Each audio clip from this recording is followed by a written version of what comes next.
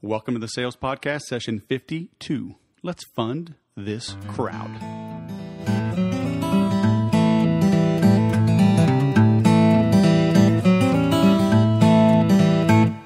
Welcome to the 52nd edition of the Sales Whisperer Podcast. I'm Wes Schaeffer, your host, the Sales Whisperer. Today, we've got Manolis Sfinarolakis. Say that fast 10 times. He specializes in crowdfunding, which has really been taken off lately. You've heard things about Kickstarter and Indiegogo and whatnot. I've contributed money to a couple of different causes, friends of mine, people I know that are raising money to start businesses. So I thought it was a good idea to have him on to kind of explain this world. So with the economy and business in mind, today's funny is around an investor that was talking with his advisor. And he says, "Is all of my money really gone?" And the advisor said, "No, of course not. It's just with somebody else." And I spent some time as a financial guy. Got my Series 7 and 63 and 65 and life insurance, even property and casualty. Oh, I can tell you that is the truth. There was another old joke that said, why did God make stockbrokers? To make weathermen look good. And as a former weatherman, I can tell both of those jokes. We always got picked on. But not today, because today is my day. I work diligently towards my goals, which are bigger than me.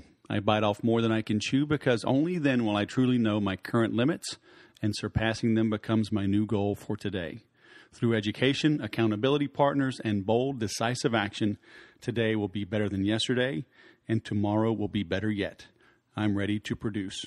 If you'd like to produce more sales automatically while you sleep, check out thesaleswhisperer.com and sign up for a demo of Infusionsoft.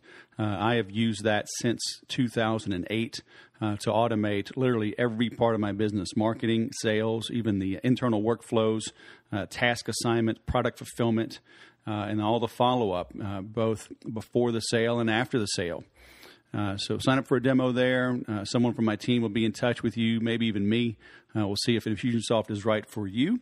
I'll show you exactly how I use it, how I built a rather successful business, becoming the number one reseller of Infusionsoft the last 2.5 years, without adding headcount, without an office, without paying for advertising, with no outbound calling.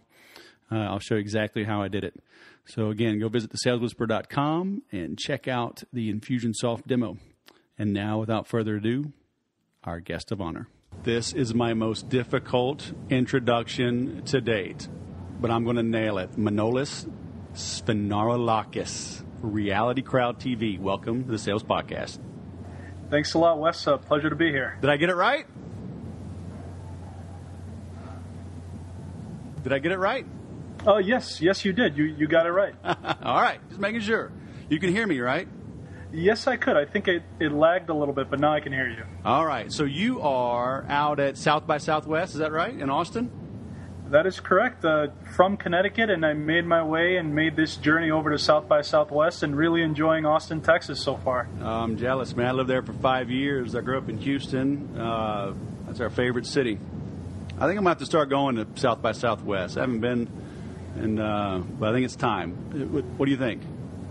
I would say yes. I would just, make sure you plan out your days. And I'm just kind of wandering around. I didn't really do much planning and just seeing where I end up. And it's been a journey. Just let me tell you that. It's been a journey, but it's definitely something you need to plan for.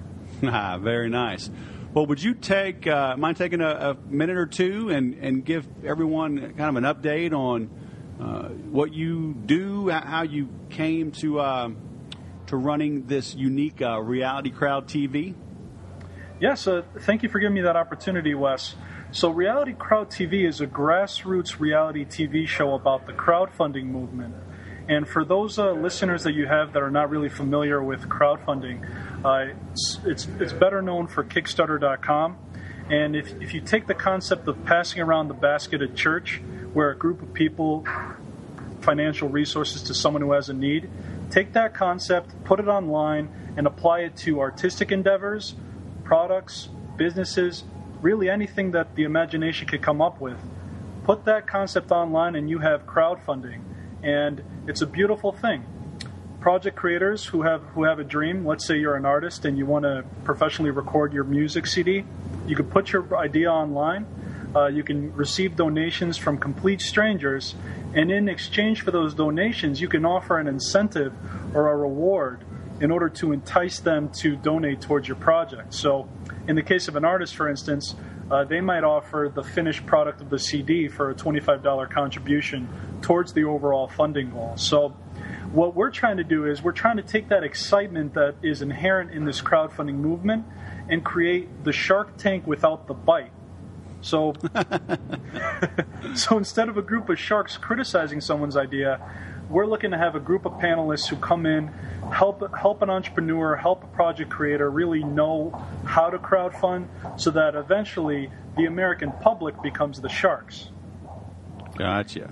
And when did this whole crowdfunding thing take off? It seems like overnight it's just everywhere. You know, it's really been going on for a while now. I mean, really, Kickstarter made everything pretty famous. They started back in 2009. But what really got things smoking and moving and shaking is the equity crowdfunding that is coming into play. And are you familiar with the equity crowdfunding, Wes? No. Yeah, this is the most interesting piece here. Back in 2012, the government said, if it's working for donations where complete strangers are putting their money into someone's dream, would it work for raising capital for small businesses?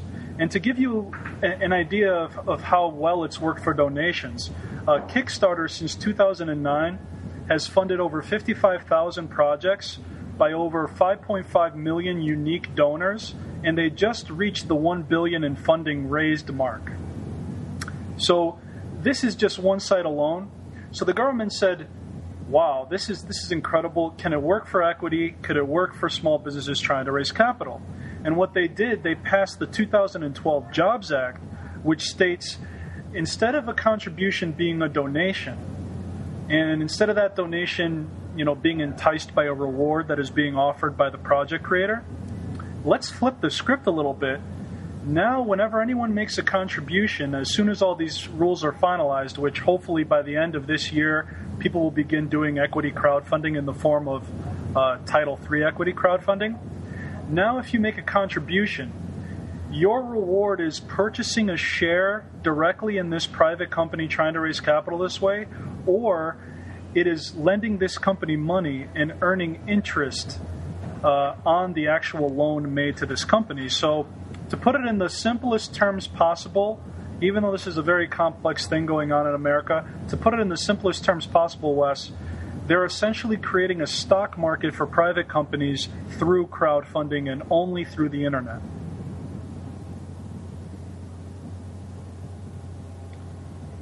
Does that make sense? Oh, sorry about that. I had you on mute. Is that going to be better for the person raising the money? Because, not giving up equity seems like a good thing for the person raising money. I mean, is it just a chocolate and vanilla kind of option now for somebody so they have a choice, or is this equity crowdfunding going to be better? Well, that is an excellent point, and it really depends on the project, because rewards-based crowdfunding will always be around for creative projects and for charities and things of that nature. But inherently, certain companies just don't fit the mold where people would want to donate and receive some sort of reward. Maybe some companies are information-driven, and they may not be able to give an enticing enough reward in order for someone to donate. So based on your company, equity crowdfunding and debt crowdfunding will probably be a better option for companies that cannot start their path through the rewards-based crowdfunding. So if they're not Kickstarter ready, then they may consider going to equity crowdfunding instead. Well, it seems like, and I don't understand this whole industry, but it seems like a Kickstarter is somebody really brand new versus the equity. It would seem like you'd have to be more advanced along the product creation cycle and creation of a company, et cetera. Is that not correct? I would say that is correct. even though there will be startup companies using equity crowdfunding, as I mentioned, if they can't fit the mold for Kickstarter, this form of equity crowdfunding is available not only for existing and established businesses, it is available for startup businesses, which, as you know, is inherently a very risky investment. Mm-hmm. So what's interesting is, what I recommend personally is, if you have a product-oriented company, you're going to want to start your journey out in this rewards-based Kickstarter model. That way, by going this way, you're testing it. There's not much regulation around rewards-based crowdfunding. You can go ahead, prove your concept through rewards-based crowdfunding, and then, if you need another round of capital, then you'd be better positioned to get equity through this equity crowdfunding model, or maybe a VC now who didn't give you the time of day previously, a venture capitalist, will now see that you proved your concept through Kickstarter, so I'll give this guy a chance now. I'm willing to invest in his company. Gotcha. How much did you say Kickstarter has raised? Was it billions? They've raised $1 billion. They just passed the $1 billion in funding raised, but this is the more interesting story as well. They're one of thousands of these different websites that allow funding through rewards-based crowdfunding. Right. The industry as a whole in 2013 raised $5 billion alone in 1 year. Wow. The World Bank, in November of 2013, the World Bank released a report. They estimate that in 20 years, crowdfunding will be a $90 billion industry. When these equity rules came out, this equity crowdfunding rules came out, UC Berkeley College released a report, and although this won't happen immediately because obviously crowdfunding is very new, it's going to take a while before the market size reaches what they estimate, but they estimate that the U.S. equity market size for crowdfunding is a $300 billion market. Already? Not already. They say that if it reaches its potential, they believe that this market for funding, because it's really people funding people as opposed to banks or VCs who tend to only have criteria that are black and white, they estimate that eventually the market could reach $300 billion a year. Yeah, I mean, I can see it. I mean, that's what the internet does, right? It cuts out the middleman, and it's a beautiful thing. You know, I listen to a lot of speakers and I do my own research, and they all mention an interesting thing. The internet has been out there for a while. What's been fairly new, which now it's becoming established as well, is social media. And really what crowdfunding is doing, it's adding the third layer of the internet age, which is monetizing. Mm-hmm. Because crowdfunding really, the only way that you can raise capital is through the internet, which means the primary venue of sharing your project, your idea, or your business is through social media. So if you think about it, crowdfunding is adding a very unique form of monetization in the form of capital raising and capital formation through the internet, through social media. And I know certain people that I've been speaking, trying to convince some social media gurus that I know, you guys need to start marketing yourselves as social media for crowdfunding, because this is going to be a huge opportunity. And if you're known as an expert in that particular space, you're going to be very valued in this new age of capital formation. Very interesting. So this whole crowdfunding, the Kickstarter side of things, it's so funny. A friend of mine, she's raising money for a business here in town, and I kicked in $100, and I don't think I'll ever get anything for it, although the business looks like it is going to be approved. So I'm sure there's some goodwill in there, right? But when I gave her that money, I basically just gave that money, right? And these are all donations. Yeah, I mean, the people who put their projects online on Kickstarter, they have an obligation and they have liability to fulfill what they say they're going to do, right? But you as an actual donor, and whenever I've backed a project, I've backed over 70 projects myself because I truly believe in this industry and I want to support the ecosystem. When I donate, I expect my reward to be there. I expect that to be there. But in reality, I'm mainly supporting the person raising the capital.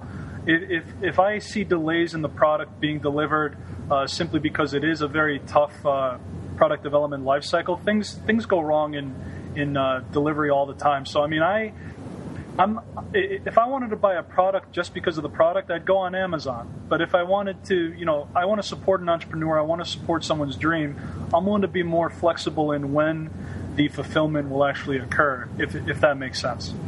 Sure. And I mean, she's local, and it's a business that I want to see started that I will use. So I mean, I didn't do it to get better seats or whatever, but I am counting on her remembering that she was asking for $25 and I gave her $100. So I am hoping I get a cut in the line sometimes. Hey, you know what? They should give you a special name tag. But really, that's all this crowdfunding is, though, right? I mean, it's truly a donation. People that just believe in a cause. Which makes it so much different than this equity crowdfunding. I mean, I'm not buying a stock or a share in her business. I'm just supporting her because I believe in her. You are absolutely correct. And I mean, it's more than that as well, though. Here's another element to it, right? And we'll get back to equity in a moment. But you're absolutely correct with the fact that you believe in her and you want to support her. But crowdfunding also is doing something that is very special. But before the show, I mentioned that we're redesigning our website, and the web developer who's working on it, we hired a new web developer. She was doing a great job. We were almost done with the website, and then literally last, I think it was 3 days ago, a gas explosion occurred and completely destroyed her home. Like if you see the pictures of this thing, it's like completely decimated. It's almost like her home is not even there anymore. The foundation is just the only thing left. And so, because we've been working with her and because she knows we're doing crowdfunding, she immediately put it in her mind to utilize her network and put up a crowdfunding campaign.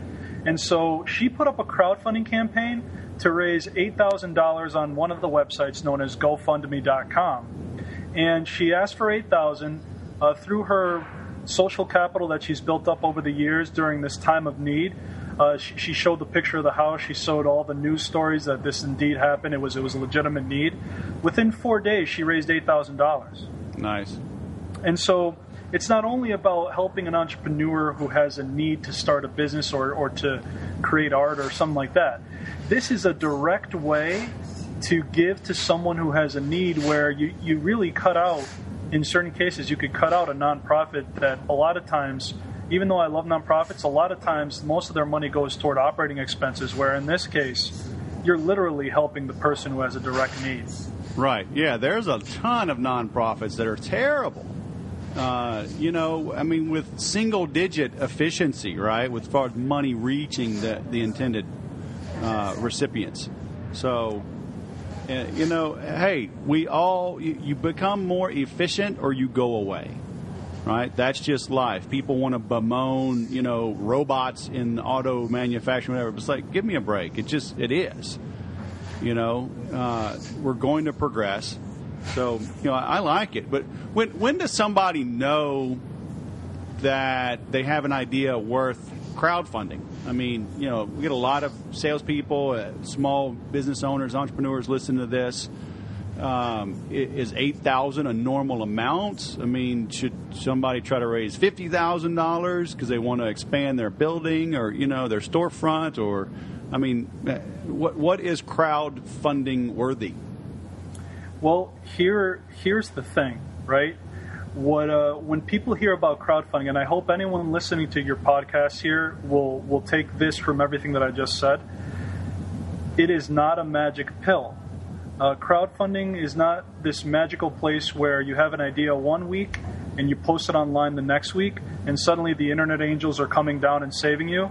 I mean, this isn't how it works. I mean, crowdfunding, if you really want to know what I believe it is another way that if you got declined by a bank or if you don't have the VC capital, it's another way to market yourself, to market your dream, to market your business, your product, your art.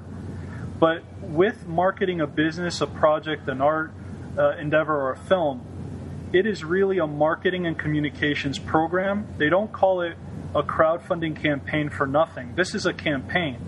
And so what I will say is this: if you have an idea that you believe is worthy, and no one can really tell you if your idea is worthy or not. Because bottom line is, it's all about social capital. It's about how long and how much you plan and how effective you are at communicating what your vision is.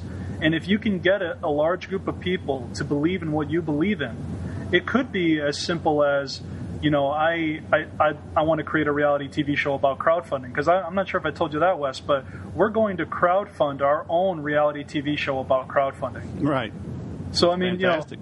So someone might say, is that a crowdfund-worthy idea? And, I would say for me it is, and I've actually been speaking with a lot of people who also believe in what we're doing.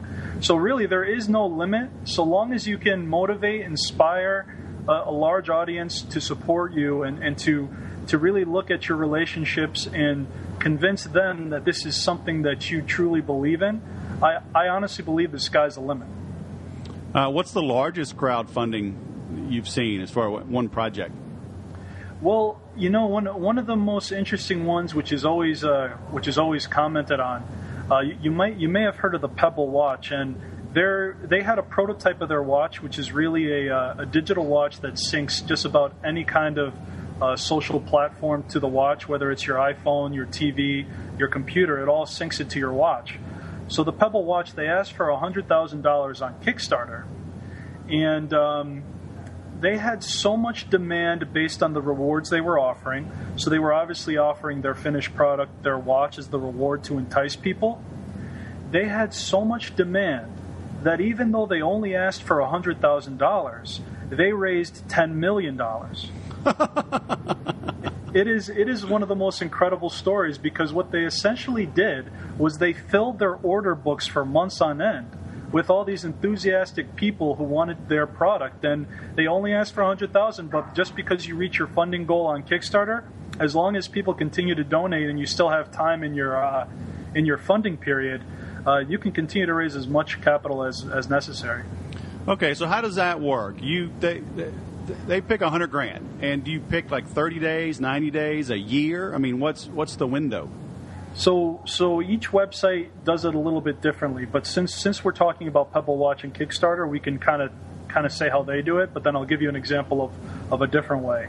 So Kickstarter, right now the longest you can do is 2 months, which is 60 days. Okay. But you can effectively choose any time period you want. But the interesting part about Kickstarter is they are a platform known as an all or nothing platform, meaning if you don't raise your total funding amount, so when you first start your project, you set your goal for how much you want to raise. So if you say $10,000, in an all or nothing platform like Kickstarter, if you raise $9,999, right, that means you will get none of the $10,000. I would call my mom and ask her to donate $1. Me too. but it's so that money sits in escrow basically.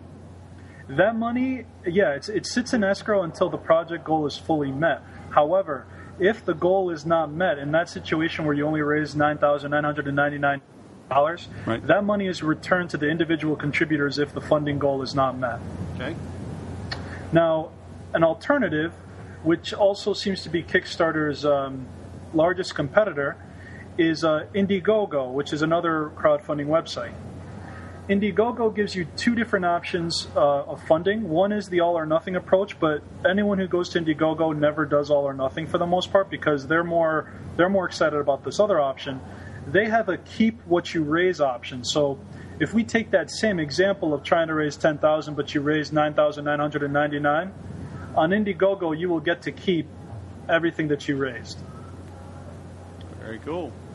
And so, do they have a longer window? I mean, can you set 90 days or, In this case, I believe it is 90 days. I'd have to research that because I'm personally going to use Kickstarter for Reality Crowd TV.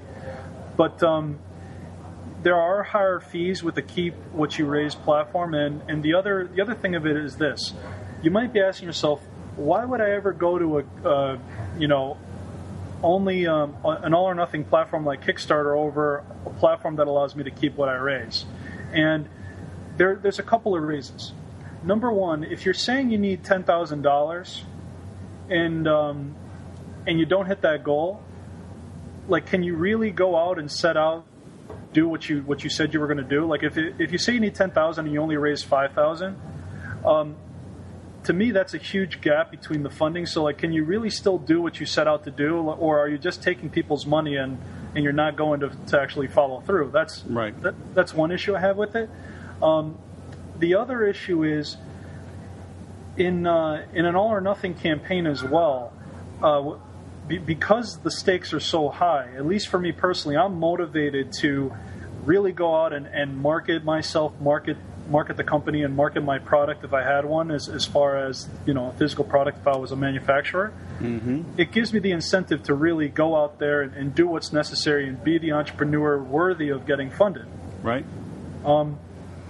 So that's kind of my example on that. But at the same time, there are other reasons for Indiegogo. I mean, if you have a project where you want 10,000 but you only raise 5,000, if you can actually still do something with that 5,000, right, and make progress towards your ultimate goal, and maybe try again later, then that's a reason why you'd go there. But there's multiple reasons and benefits to each platform. Yeah, so I pulled up Indiegogo just now. So basically, they're going to take 9%, right, if you don't reach your goal. But then if you reach your goal, they refund 5%, so your net funding fee is 4%. Yes. Right? Yeah. And is Kickstarter similar? I believe Kickstarter is only 5% regardless. Oh, gotcha. Okay. Yeah.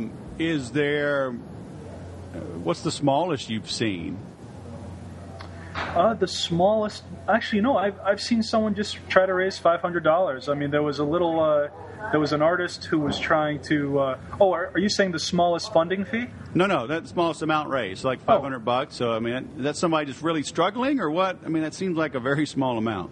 It is a very small amount, and really it was just a very small time artist who was really trying to market her very unique art in a very small way, and she needed $500 to really go ahead and do her next art project. Right. But what she did was she was offering her existing art as the reward to fund her next artistic endeavor. Gotcha. So it was just kind of a nice way for her to not only monetize the work that she's done, but also fund her next project. And someone who's passionate in the arts and in that type of endeavor, it's just a great tool for them to use to really monetize the work that they've done. So this company Pebble, they asked for $100,000, and they get, what is that, 100 times more than they wanted.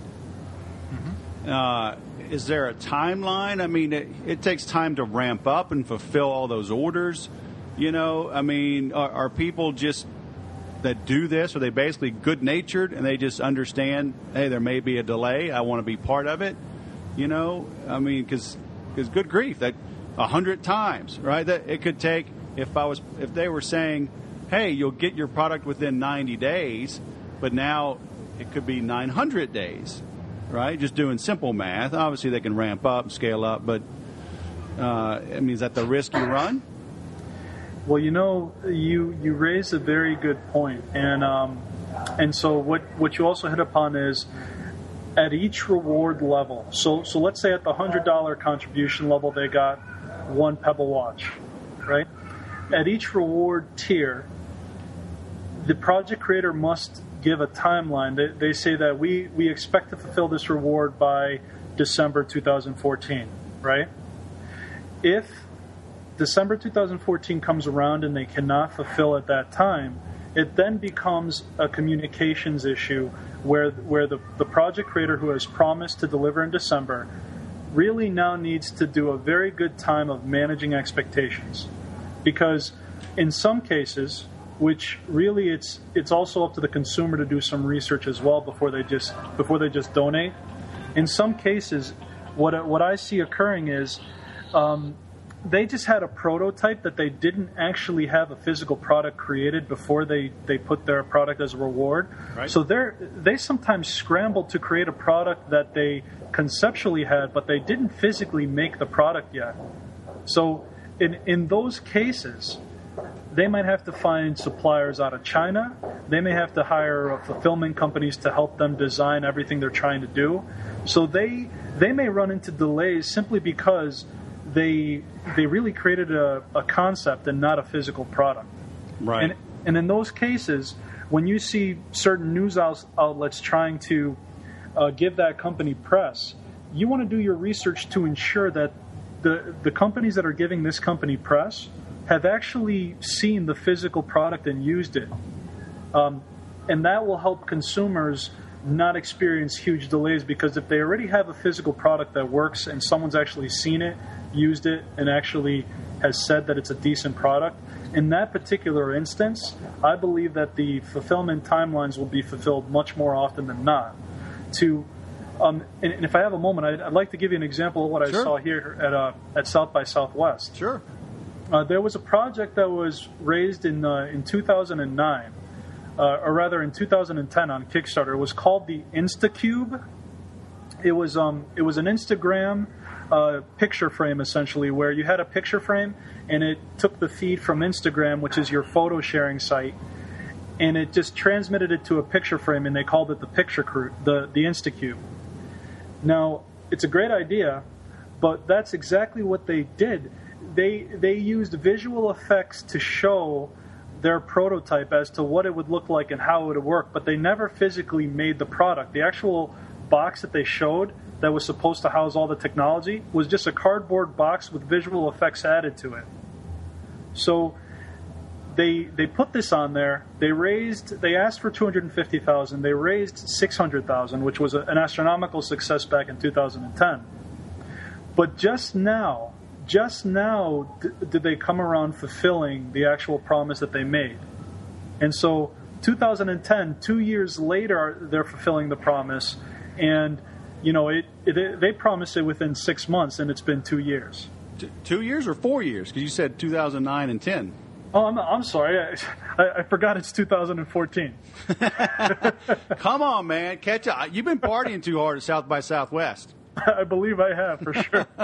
Man, what? I mean, it's bad. Like, sometimes I forget what day it is, but you just missed 2 years. Dude, we got to talk. I want to hang out with you. This is fear and loathing in Austin, Texas right now. Forget Las Vegas. Holy cow, 4 years. That's... well, to me, that seems like a simple product. You're basically looking at a Wi-Fi enabled, or maybe even cellular, but Wi-Fi enabled little mini tiny iPad. I mean, good grief. Why does it take 4 years to make that? It was a good question, and in fact, the panel that I saw the actual product being talked about on was it was actually called "How I Successfully Created a Crowdfunding Scam." And I mean, it wasn't really a scam, but in other words, a lot of people probably thought it was because it took so long for them to fulfill it. Right. But the interesting thing was, as this young lady who ran the campaign, she used to work for the company, and she had to leave because she couldn't stand the fact that they weren't, they were taking their time to fulfill the orders. Like, she was getting hate mail, she was getting threats. Like, it was a bad thing for this young lady who ran the campaign for them. Right. But the funny thing was, at the end of the panel, and this wasn't staged. At the end of the panel, InstaCube came in and started showing the actual physical product because they just started fulfilling it, and they knew she was going to badmouth the company. Right. So InstaCube flew their people in to South by Southwest, and right at the end, this lady came up during the question and answer period and said, "Well, we're from InstaCube, and here it is." It's funny. So I just did a search for InstaCube, and one of the phrases, is obviously Kickstarter, but one of the others is fail. Exactly. So, it's one of those things that not only do project creators need to ensure that they're living up to their end of the bargain, that's the most important piece, but consumers also need to look at it in a different way. If you're going online to purchase a product and you're using Kickstarter to do it, then do your research on the product and do your research on the company. Have they done anything like this before? Do they have any other products out there? Has anyone physically tested the product? I mean, as a consumer, there's a certain level of onus on a consumer that they need to do their research, but also, like you said, you gave the $100 donation and said, "I'm just giving that money. I'm not expecting anything in return." You have to mix those two mindsets together when you're donating to a Kickstarter product-based project. Right. You know. So how does somebody get started? You know, let's say I've got listeners here. You know, many are entrepreneurs. I don't know. Maybe somebody's a web designer and they want to branch out on their own, leave corporate America. I mean, is that viable? Could they say, I want to raise $25,000 to buy a 27-inch iMac and a bunch of Adobe Suite software and run some PPC ads to drive traffic to build a website? I mean, or is it typically like that artist? It's kind of like that, but I mean, is it typically somebody has a gadget that they want to fund? Well, you know, that is what we're trying to change ourselves with Reality Crowd TV. I mean, we don't have a gadget, but what we do have is information. What we do have is a show. What we do have is digital copies of the show that we're going to end up producing when we raise our actual capital.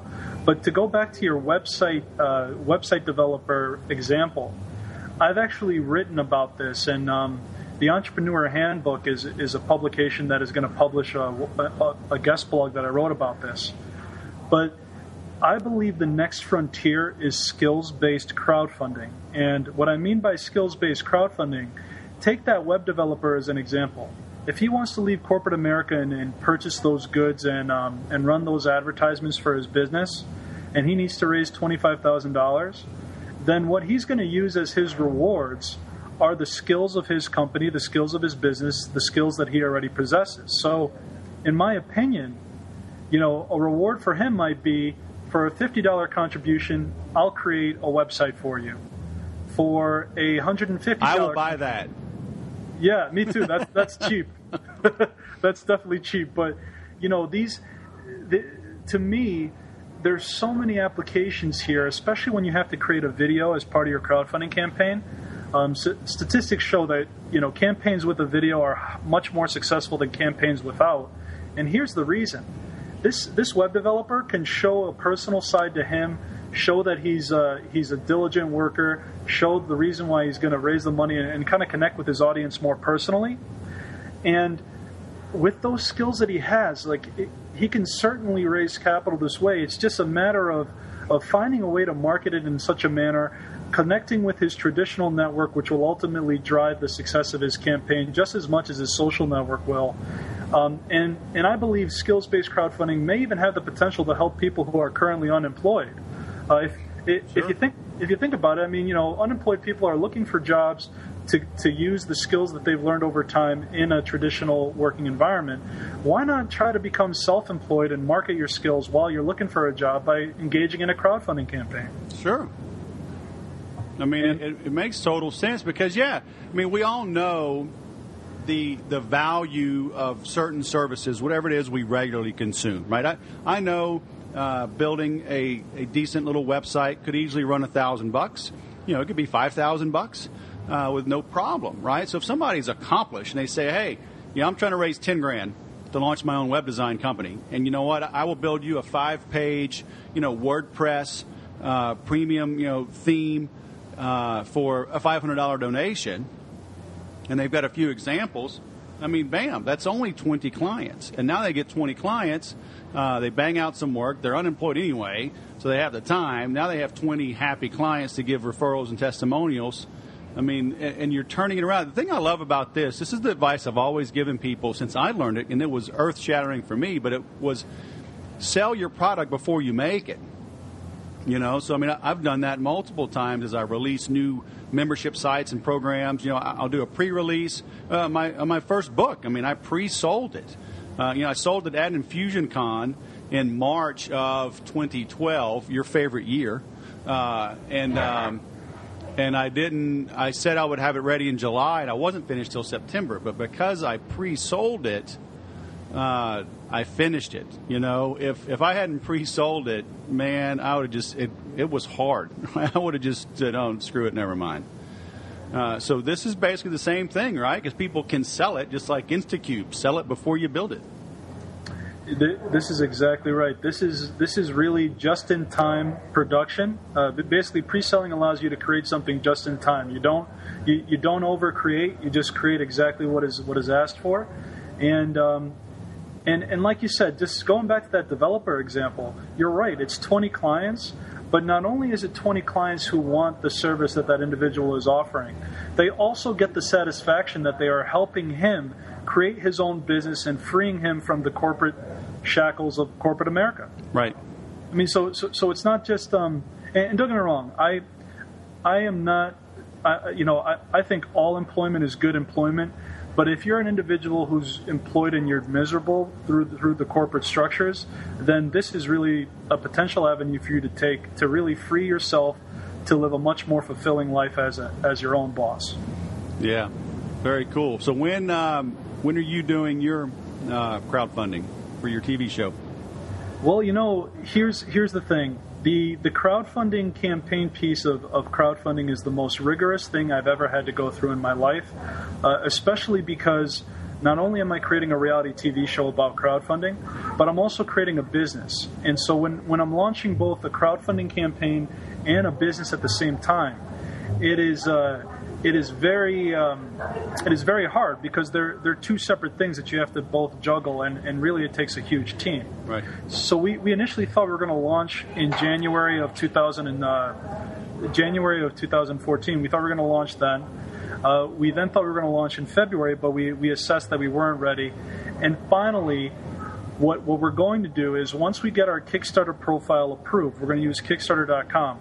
We're going to wait one more month after that point to ensure that we actually have enough time to rev up our close contacts to really support our crowdfunding campaign. Because the interesting piece of this is, if you raise 30% of your funding goal, and our funding goal will be $36,000 to create a 15-minute pitch video that we will then pitch to reality TV show producers. The $36,000, if we don't raise 30% of that within the first week, the chances of raising the rest are very dismal. But if you raise 30% of your funding goal within the first week, you have a 90% chance to raise the remaining funding. Oh, cool. That's just statistics that you've seen? That's the statistics that I've seen. That's the statistics that the industry is really publishing. A lot of professionals are repeating that statistic. And yeah, if you raise 36% of your funding within the first week, you have a 90% chance of success. Nice. Very cool. So that's going to happen for you in another 60 days? I would say another 60 days. So we're filming the actual program, the actual Kickstarter video this weekend, right? And then we're going to end up doing one more month once it's approved. So I'm hoping end of April is going to be our day. Very nice. Well, we will get this podcast out, help you spread the word. What's the best way folks can find you? You gave me a few domains, right? It's YourAverageJoeVC.com. Yes, so YourAverageJoeVC.com is my personal blog. Okay. To actually go to the website of our reality TV show, you can go to realitycrowdtv.com. Yep. And I'm very open. I'll give you guys my phone number. My phone number is 203-232-2462. That's 203-232-2462. I love just chatting with anyone about crowdfunding. It's a passion of mine. And if we could help you in any way as well as you embark on your own crowdfunding journey one day, we'd be happy to just chat with you and share with you what we've been learning on the road. Well, on April 16th, we're having our 7th baby.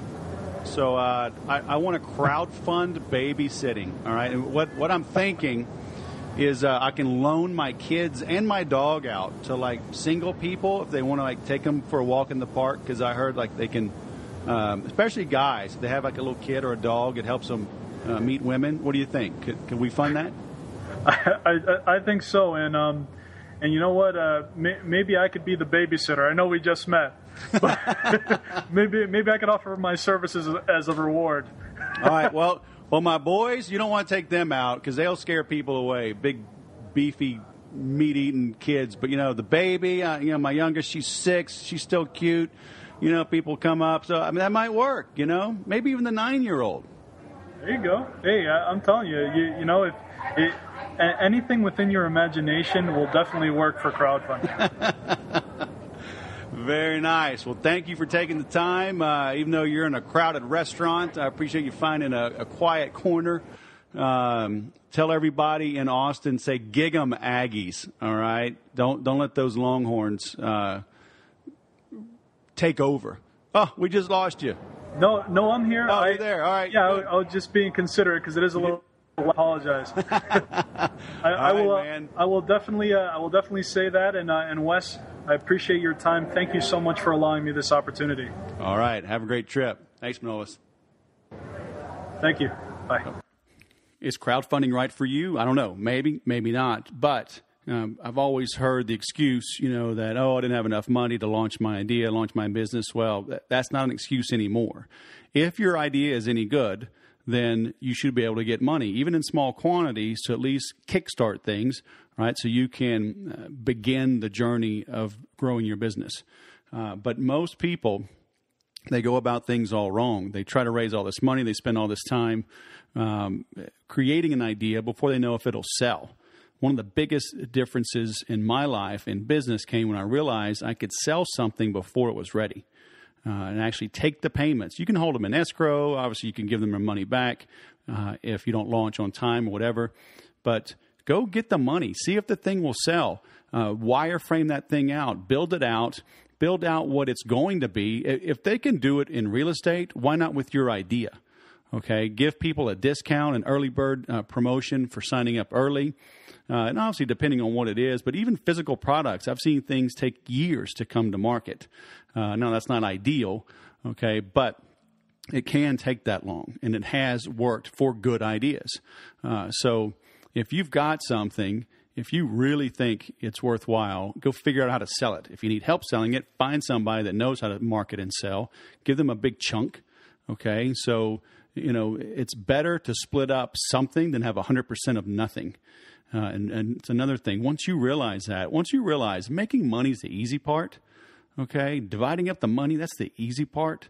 Figuring out the right idea, figuring out what the marketplace wants, okay? That's the magic. Because once you know what the market needs, what they want, what they're willing to pay for, then you can make all the money you want and need to make.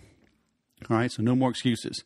Again, check out thesaleswhisperer.com/session52 for the links and the show notes from today's call. And if you need to automate your sales and marketing the way that I've done over the last 6+ years, ever since 2008, please visit thesaleswhisperer.com. Sign up for a demo of Infusionsoft, and we will be in touch. And I'll show you how I have not needed to raise any money. I provide it for a family now of almost 9. So in a couple of weeks, I'm recording this on April 2nd. April 16th, our 7th baby will be here. So a family of 9. My wife has stayed home for 18+ years. So we didn't have an extra income to rely on. I had to make this transition into owning my own business while building the business at nights and weekends. Okay, and I had to generate the income while I was sleeping so I could make that transition. So if you want to see how I did it, like I said, check out thesaleswhisperer.com, sign up for an Infusionsoft demo, and we'll be in touch. And remember, as always, to sell different.